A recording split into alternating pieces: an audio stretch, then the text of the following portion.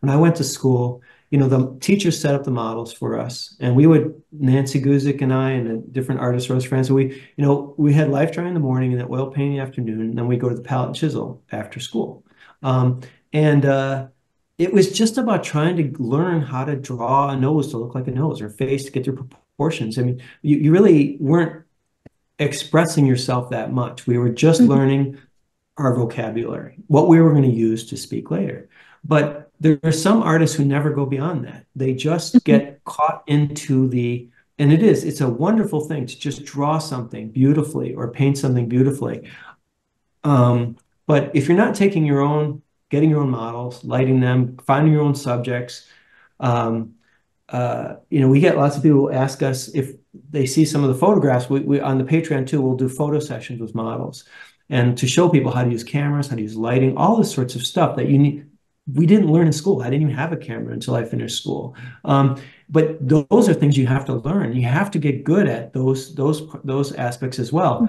But people will write and say, "Oh, can I buy photos from you? Because these are so beautiful." And I always feel like you're not thinking right, because you can get all kinds of great photos from the internet and stuff. And this is my viewpoint, because some people will take photos that from magazines or whatever, and then they'll transform them into completely their own thing. So that's totally different. But for me personally, once I got to that level where I was starting to get my basics down, that was where I was like, I'm so excited to go out and get my own subject matters. And some of the first things that I was most excited about painting was when I would go on these volunteer trips to built a orphanage in Mexico and volunteered at a refugee camp for El Salvador and Guatemalan refugees in Texas, and then in South Dakota, living with a family on the Navajo, on the Lakota reservation, those sorts of things. And then as soon as I started to travel, it was like art was an excuse to go to these places and discover things, and then to put them into my paintings, to share them with other people, my viewpoint, but what I've learned from those people. And I feel like if it doesn't even have to be traveling far. I mean, just people that we meet around here, down the street from us, painting all these people, or in your yard, animals that you see, or your own animals, or your own family. Those, I think, are the more important subject matters to paint, not just that, oh, this is a beautiful photograph that somebody else took. That personal experience, I think, is what art is about. I think it's what writing is about. When I first started writing in school, so many, the really good writers there were writing things that were their own experiences. And I had one of my short stories published when I was taking writing classes at Columbia College in an anthology book.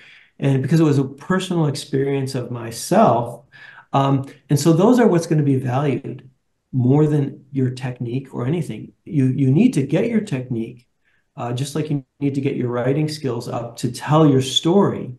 But making it personal, something that matters to you, I think is the number one thing that all artists need to think about. And I find it sad sometimes when I'll go out with young artists and they'll be like, look at that, isn't that cool?